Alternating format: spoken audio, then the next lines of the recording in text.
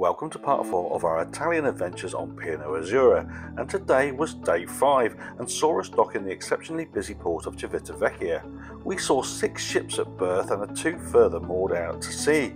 It was going to be a long and busy day. We had wimped out on the idea of doing Rome under our own steam by taking the train from Civitavecchia, and instead we booked a last minute P&O excursion called Rome on Your Own. So we scoffed breakfast super fast and disembarked to get on board our coach. It was a pleasant 90-minute ride into the city of Rome.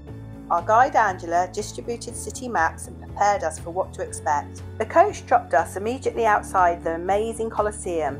This really is a magnificent structure, but it was also a throng of tourists all doing gladiatorial combat to get that perfect selfie. So guys, here at long last, what's the plan? Well, we made it. We've actually got here to the Colosseum at last. Amazing. We've been trying to do this for a long time, and really pleased we got here, and the Colosseum looks spectacular. Absolutely wow. We've got just under 6 hours here, about 5.5 hours here, and our first time in Rome. Lots to do, lots to see, so we're going to try and do it on foot, although we might regret that in this heat. See how we get on. I think we're probably going to go out on foot and maybe come back on the metro, maybe. Yeah, we'll try the metro as a backstop. Or the bus, it's just got past. Yeah. Alright, see how we get on. Bye. Getting inside the Colosseum wasn't possible without booking in advance or paying extra for skip the line tickets, which was a real shame. Even the Forum ruins are no longer free to get in, with again tickets needed for this. We had 5.5 hours to explore the city, and we decided that we needed to decide which attractions we would try and just fit into the time that we had. Our first waypoint was the Pantheon, and we chose to walk from the Colosseum into the city.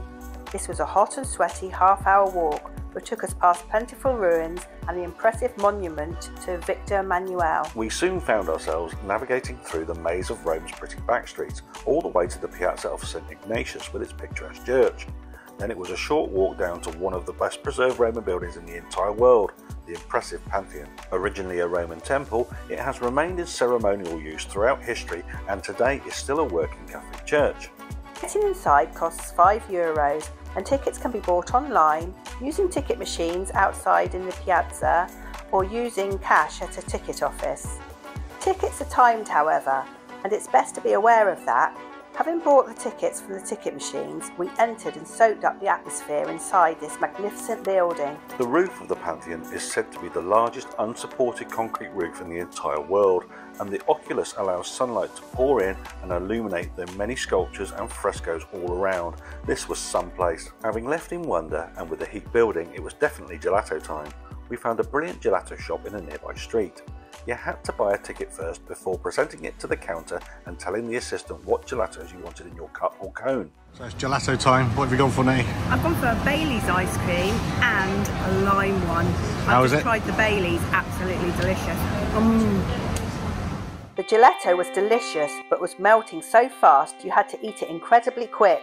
Brain freeze time! Deciding that our next destination should be the Trevi Fountain, we set off across the city, and we quickly realised how easy it is for time to slip by in Rome, as in every square or courtyard is a monument, obelisk or fountain. Some of the distractions we found included the 6th century obelisk situated in the middle of Piazza di Montecitorio.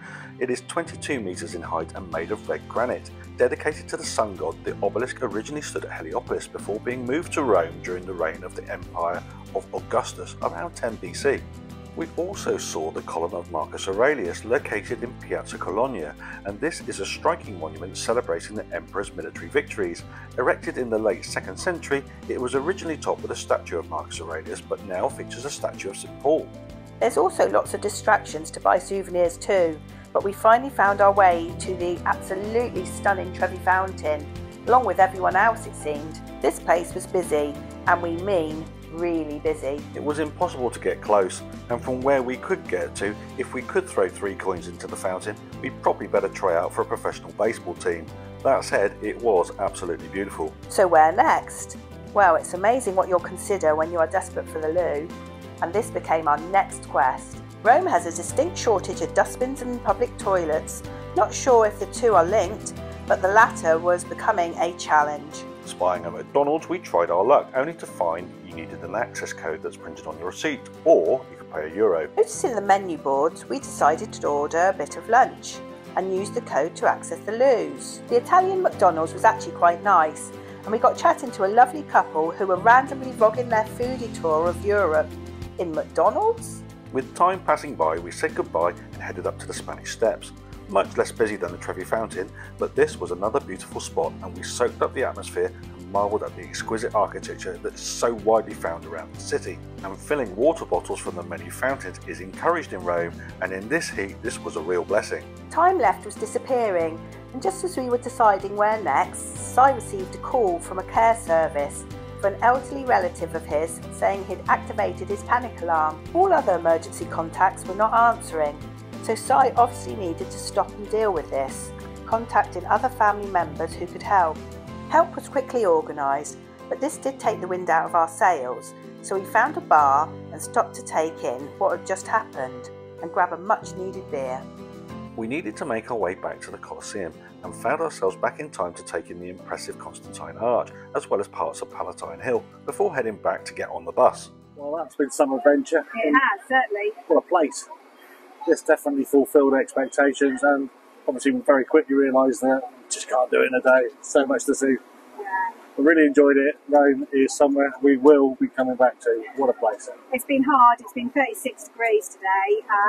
The guide says it's been the hottest week of the year, and it's really hot. I'm really grateful for my fan. Good value for money that was. Yeah. All right, well look, I'm going to head back to ship now. Catch you later. Where had the time gone?